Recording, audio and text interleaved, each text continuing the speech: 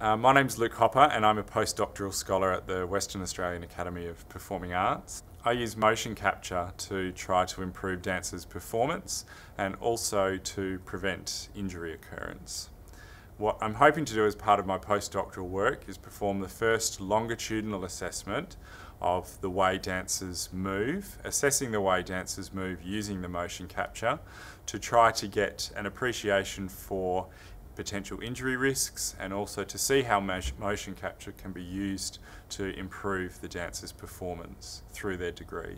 It's really hard when you watch a video and you might have different coloured leotards or something and the light can be totally different.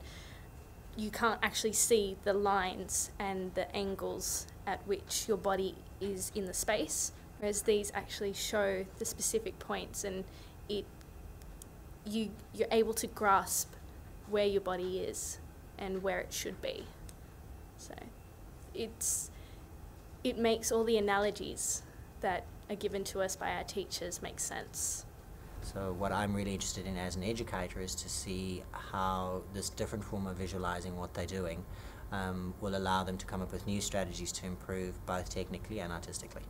My research is part of a larger research group that's just been formed whereby we are developing a group interested in the health and injury prevention of performing artists. So using dance educators, clinicians and scientists, we're hoping to collaborate to try and develop new information about how dancers can improve their health and well-being across their careers.